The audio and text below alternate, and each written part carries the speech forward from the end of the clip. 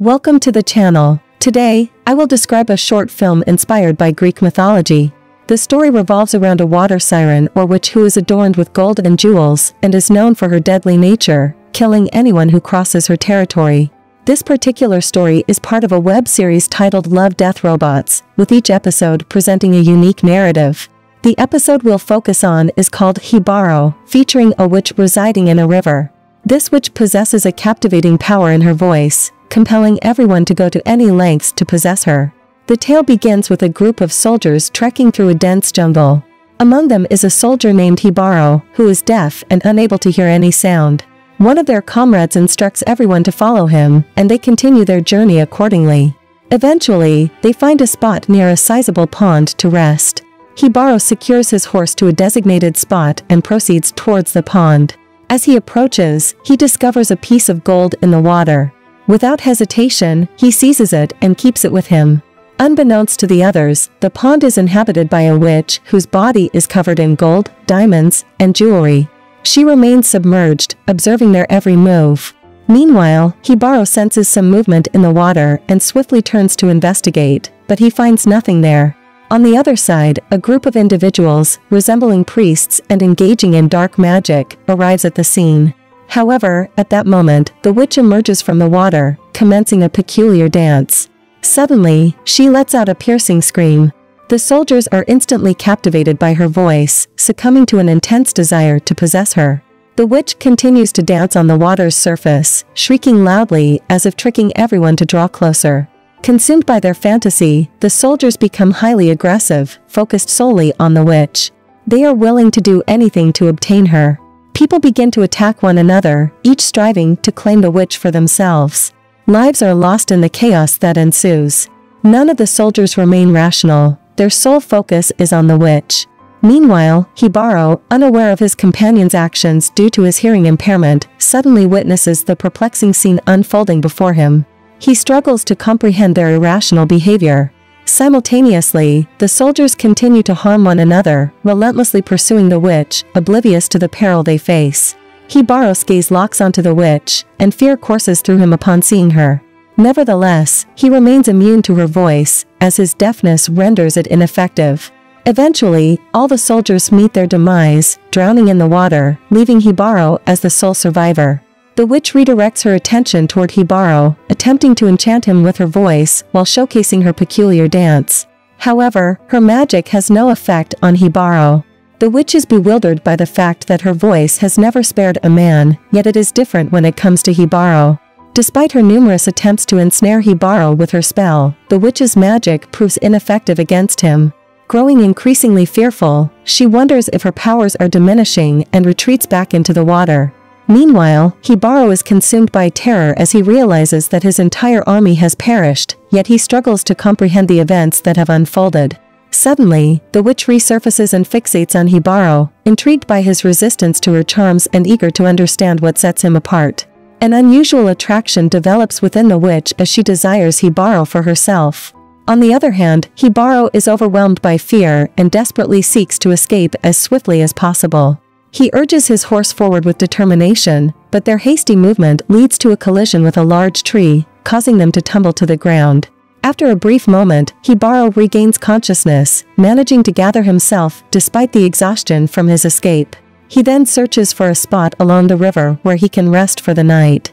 Night gradually descends, and Jibaro settles in that location, eventually succumbing to sleep. Just as he begins to doze off, the witch emerges from the water.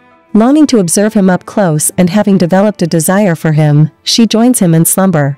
However, Jibaro remains oblivious in his sleep, unaware of her presence. After a while, Jibaro suddenly awakens, his eyes opening, and he finds himself gazing upon the witch and her adorned body. Witnessing this, the witch also wakes up and hastily flees from the scene. Jibaro attempts to capture her but ends up with a handful of golden coins. Realizing that the witch's body is adorned with precious jewelry, Jibaro is astonished and overcome by profound curiosity, igniting his desire to possess her.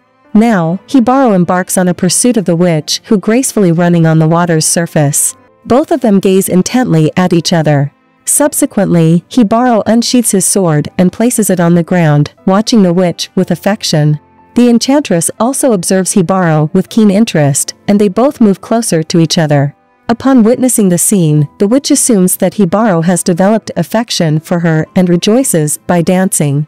She approaches him eagerly, interpreting his gestures as a reciprocation of love. However, Hibaro's intentions are far from romantic. He is solely interested in acquiring the witch's jewelry.